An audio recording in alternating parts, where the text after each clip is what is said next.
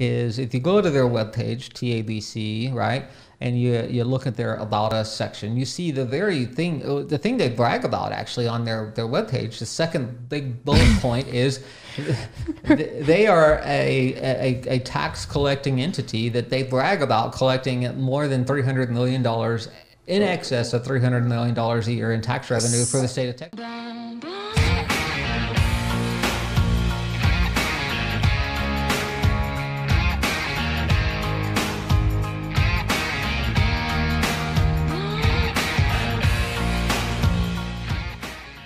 Hello, everybody, and welcome to the Better Call Clay podcast. Joining me today in studio is my lovely bride, Alita Caldwell. Hello. Hello, babe. How are you? I'm good. I wrote her into this sort of last minute. What I want to talk about today is the Texas Alcohol Beverage Commission.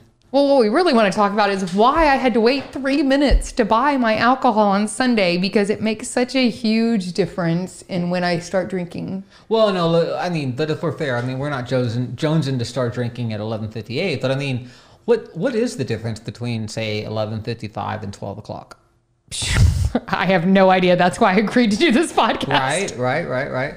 So, well, let's frame this thing properly, though. Let's talk first about Texas has some very archaic. I'll say archaic, and for those of you who don't know what that means like ancient, like very, like 3rd century. Like their rules like have no rhyme or reason. Old. Old. And the agency that's tasked with basically creating these rules and enforcing these rules is equally archaic. And I'll just go ahead I don't like the Texas Alcohol Beverage Commission at all. I find them useless. Right. I'll use the word. Really? Completely useless, babe? Completely. Completely useless. As in, they need to go away. Like, I mean, I was super surprised that they let the delivery of alcohol happen during the coronavirus. Right. We're still in the Rona. Right. We're still in the middle. We're in the pandemic. And yes, they have allowed delivery. You can get beer and wine and I can get hard liquor to go, but I can't get alcohol on a Sunday at 11 o'clock, even though I'm not going to drink it now. See, beer, so you're doing your shopping a little before noon, because what are you trying to do there? You're trying to beat the Baptist, right? Right. I'm trying to beat the people coming out of church. Right. I'm trying to get there a little bit early. Right. So, and we're doing church online, so we're not going all the way till noon, so we're heading to the grocery store to get our beer to float in our pool, and it's 11:55, and we have to do a holding pattern so we can check out. So let's talk about what is it. Let's go and talk. I want to hear about why you think they're completely worthless. Worthless. But we have to start out with exactly what is the TABC. Okay, so the Texas Alcohol Beverage Commission is just that. It's a commission of people, right? But they have an enforcement branch. They basically have officers with guns and badges, but they are tasked with regulating the entire liquor and alcohol manufacturing, distribution, and marketing and sales trade. I mean, basically the entire alcoholic beverage trade. And so, but more importantly, and I think this is how they've stuck around so long, is if you go to their webpage, TABC, right, and you look at their About Us section, you see the thing they brag about actually on their webpage. The second big bullet point is they are a tax collecting entity that they brag about collecting more than $300 million, in excess of $300 million a year in tax revenue for the state of Texas. Wait, so stop. Let's be real. The reason they allowed alcohol to be delivered was because the state of Texas couldn't afford the tax decrease that would happen because they shut everything down, right? Well, it's even more complicated than that. Not only did they not want to lose that tax revenue, right? Mm-hmm. But to add a layer to the bad onion, okay, the package store, right? Mm-hmm. The liquor store, we know them as liquor stores, package stores.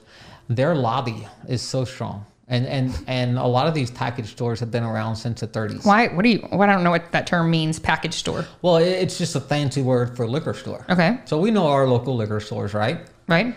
The one by my house is Potter's Liquor. Yeah. That a package? That's a package store. Now, we don't want to disparage Potter's because we like those people. We love them. And we shop there. But they are involved in what I'm going to call a very corrupt system.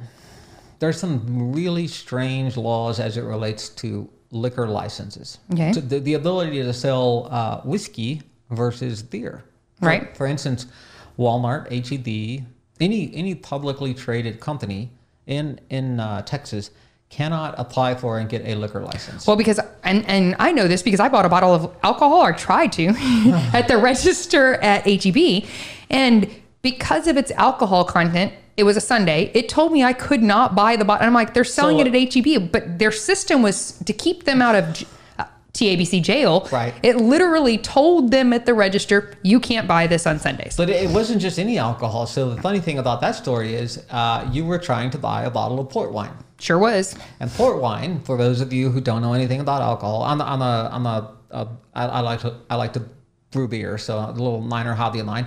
Port wine has an alcohol concentration of about 20% because it's fortified, or added to it is a higher distilled spirit, right? So sherry. So they put a little higher alcohol content in port wine, and so it clocks in at about 20%. Whereas your average Cabernet from California comes in at about 14.5% alcohol. Well, the TABC cutoff, for whatever random reason, stupid reason, right, useless reason. It's the same reason why at 11:58 you can't buy the alcohol, but at noon you can. 17% is the magic cutoff. Okay. So anything above 17%, you can't sell on a Sunday. You were trying to buy the port wine on a Sunday. Oh, that was your fatal mistake. Can't buy it. We can't have drunkards on Sunday. So that leads me into my next question. So why do you believe that the TABC has outlived their usefulness? Basically, I mean, there had to have been a purpose. I mean, collecting taxes is one of the purposes. Right. But why, in your opinion, have they outlived their usefulness? Well, there's a couple of reasons. It's probably two or threefold. One, there's the tax revenue, tremendous tax revenue, right? I mean, we generate a lot of revenue from basically regulating the business. Two, the lobby that is with the package stores. It's kind of like the farmer. What the Texas farmer get, the Texas farmer wants, the Texas farmer gets. Same thing with the package stores. They have a tremendously powerful lobby that has helped create and foster these rules and has helped keep this agency around.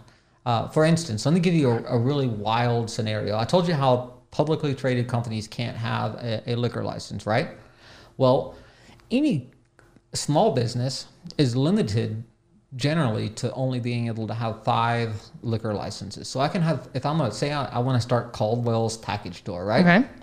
Well, first of all, I'm a brand new business, so I'm not pre-1949.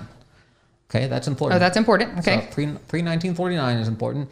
Also, too, nobody in my family has ever owned a package store. So those two things going against me. Which in small business world, that doesn't make any sense. Hang on a minute. So if I start a package store, I can open one, and I'm allowed to do 5 other locations.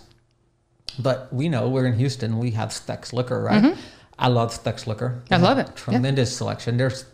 They're all over the place. There are a lot. Almost of them. like Total Wine too. Correct. Okay. Those stores were either pre-1949.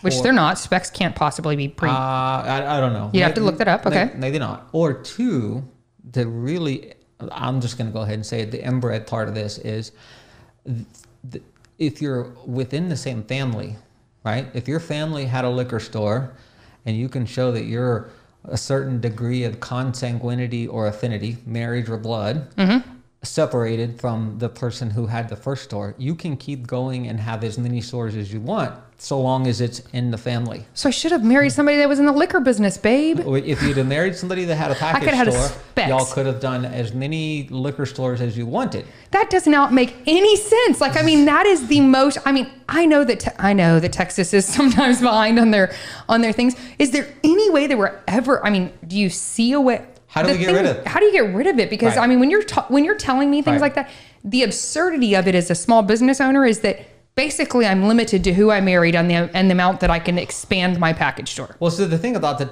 Texas is, right, we tout ourselves on being a pro-business, free market state, right? I mean, we hear that everywhere. The governor says that, do you see the look on my face? Right, not at all. Not at all. Especially as it relates to the liquor business, because there's nothing free market about it. It is so tightly regulated, and there are such archaic rules. We call a lot of these laws the blue laws, right? Okay. Well, and so, but yes, okay, so let's get back to how do we get rid of the TABC? How do we get rid of these archaic laws? Well, in Texas, we have created this system, this commission Okay. Because that's what we do, right? We create another commission. We're going to govern us, yeah. Yeah, to govern the governed, Right. right? Right. And so we have a sunset commission. Okay. The purpose of the sunset commission is to periodically review state agencies and determine, have they outlived their usefulness? And so what you have to do, if you're at home listening, right, our listeners, this is your call to action. Garrett, our producer, he always likes to say, what's the call to action? He loves it. Right. It's his thing. So the call to action here is, and we may even probably we'll get with Tyler and we'll figure out how to make this work, that you need to write your state legislature and your state senator. And you need to let them know that it's time for the TABC to go. I mean, what a waste of my taxpayer dollar. Right. We need to put the TABC on the Sunset Commission books. We need to have them appearing before the Sunset Commission so we can get rid of the tax collectors with guns and be out of the business of regulating stupid, archaic laws. For instance, I mean, was I really going to turn it into the devil if I bought beer at $11.55 versus $12.01? You might. No, I wasn't. You should be in church, babe. Why and that's just it. That gets us back to the essence of the blue law. The blue laws are and for those of you who don't know, have you ever tried to buy a car on a Sunday?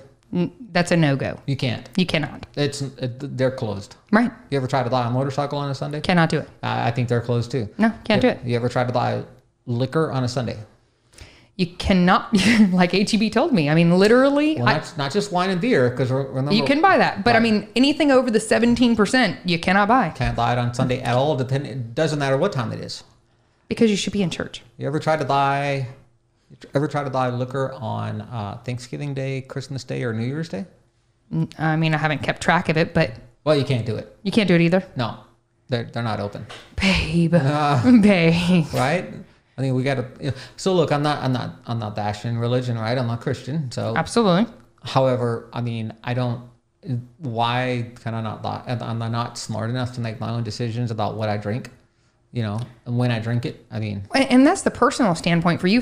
As a small business owner, it's frustrating to me that I have a government agency regulating how I can run my business, even if I follow all of their own rules. So there's two different schools of thought there, right? One school of thought is businesses are losing revenue because, well, for instance, package stores, right? Going back to the liquor store, only allowed to operate for 66 hours in a week.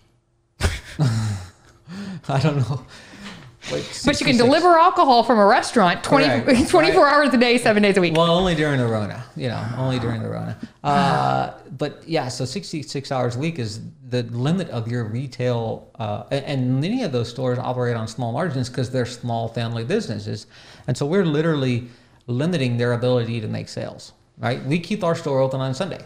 Now, granted, we don't open till 1. Correct. So our employees still going to church, spending time with their families.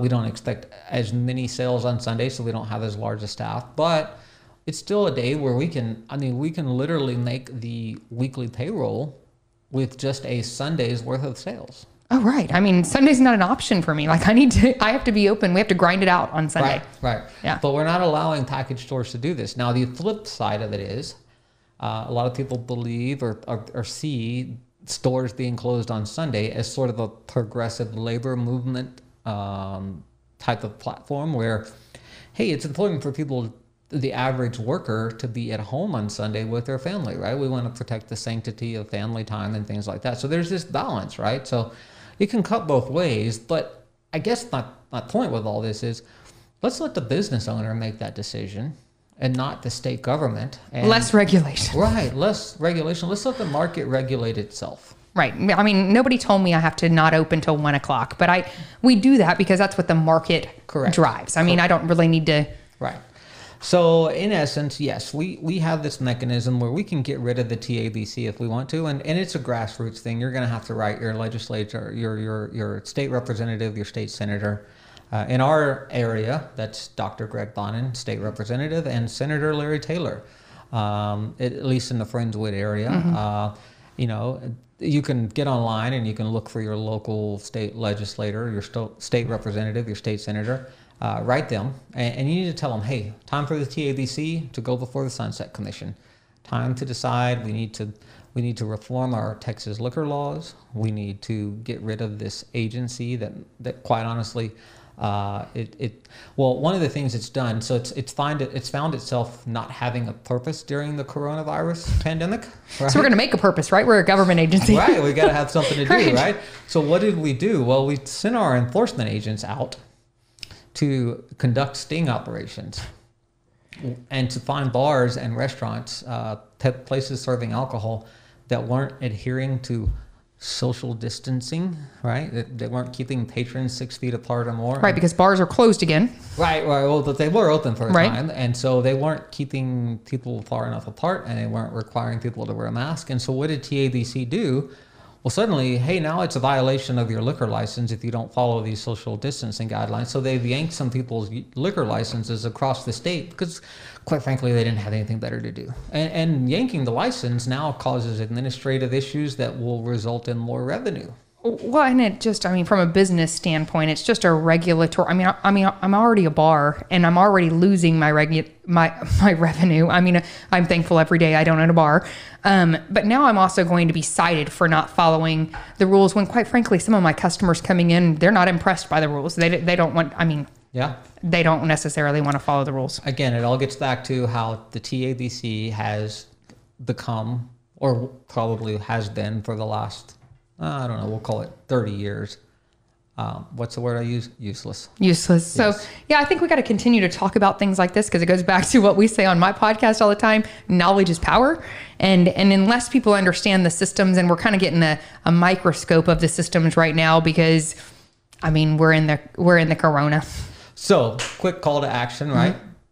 I'm a legal podcast. I'm a lawyer.